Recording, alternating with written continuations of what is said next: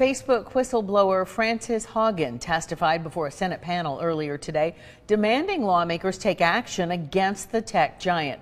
She says company leaders knew they've been sparking hatred and affecting mental health issues, especially among young teens and adults.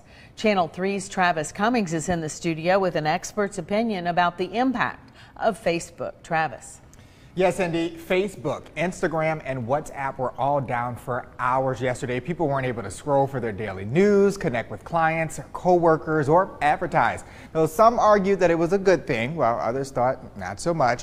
One mental health expert says moderation is key. There are a lot of folks out there that are willing to do harm. And this is the good way of doing it, is attacking our young folks. Volunteer Behavior Health's VP of Operations, Nathan Miller, has had his share of helping young people with issues they face.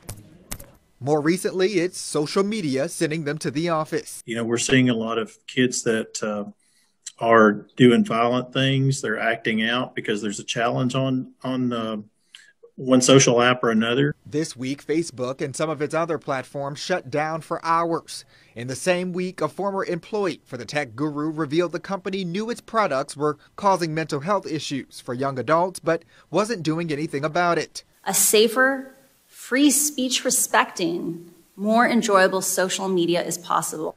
With about 22 million teens logging on Instagram in the U.S. each day and 5 million onto Facebook, according to the Wall Street Journal, Miller agrees there's some work to be done by the tech giants. Filters, check systems, these different things, instead of just throwing something out there and saying, okay, this is good, this is what we're going to do because we're making money on it.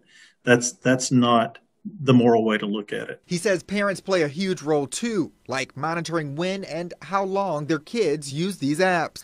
Adding that consideration and moderation should be going hand in hand. If we can teach them to come to us and say, Mom, Dad, what is this? You know, I need to know what this is. Talk to me about this.